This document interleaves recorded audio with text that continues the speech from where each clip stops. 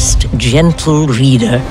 I'm honored to accept your acceptance. It feels right now that the next thing may change me entirely.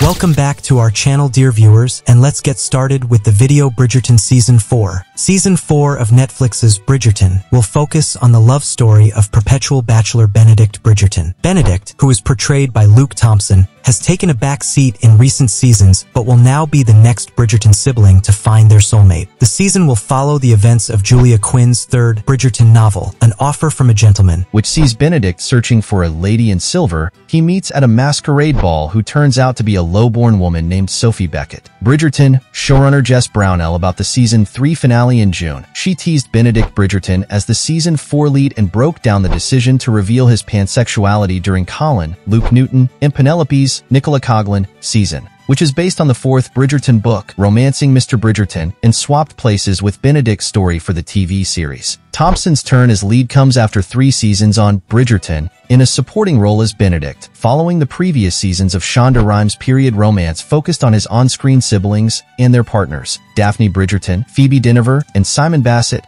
Regine Page, Anthony Bridgerton, Jonathan Bailey, and Kate Sharma, Simone Ashley, and Colin and Penelope.